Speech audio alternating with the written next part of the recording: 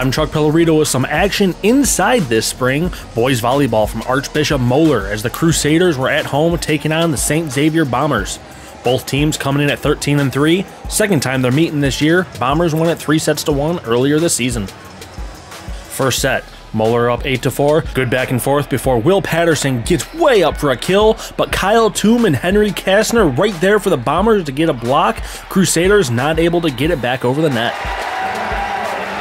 And one good block deserves another.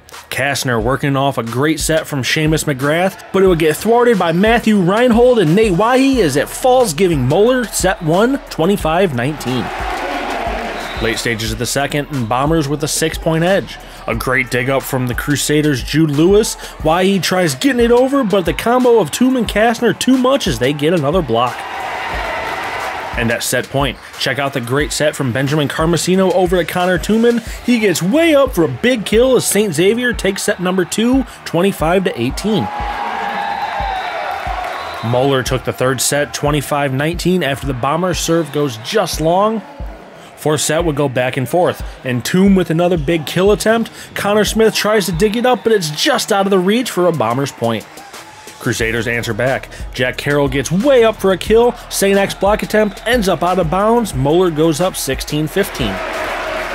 Bombers would go on a run to finish this set off, though, as they head to a decisive fifth set after winning the fourth, 25-20. And on match point, Bombers will get a great set. Carmesino over to Michael Berkmeyer, but it goes just long. Moeller wins a thriller in 5 sets over St. Xavier.